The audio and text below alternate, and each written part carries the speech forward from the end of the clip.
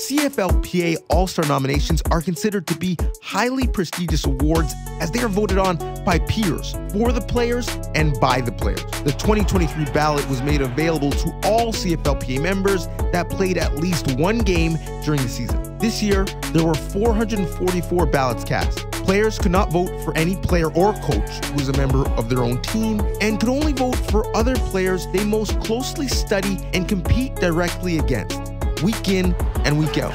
It is the ultimate in respect and admiration among competitors.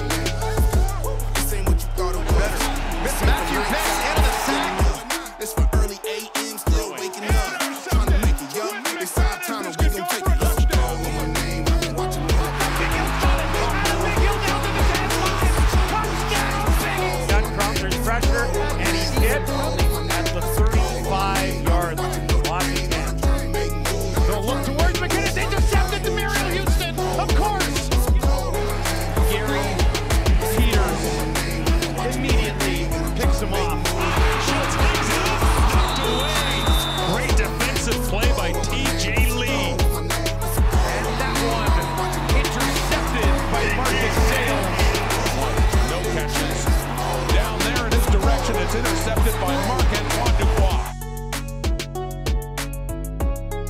For the win. It's up. It's over.